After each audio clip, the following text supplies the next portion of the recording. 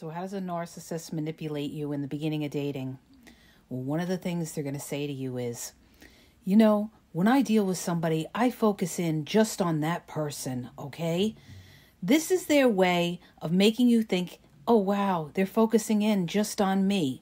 And this is their way of preventing you from talking to other people, because they're telling you like, oh, I'm just focusing in on you and everything like that. They're not necessarily telling you they're not talking to other people. Some of them will tell you that, but they're saying, I focus in on one person. But here's where a lot of people make the mistake. They'll think, oh, great, they're focusing in on me. I'll just focus in on them. Unless you are exclusive with this person, you leave your options open, okay? Because trust and believe, their options are open. They're just trying to play you right now to make you think that they're all into you, okay? So you don't close your doors off until you make it very, very clear that the two of you are exclusive and you make it public all over social media.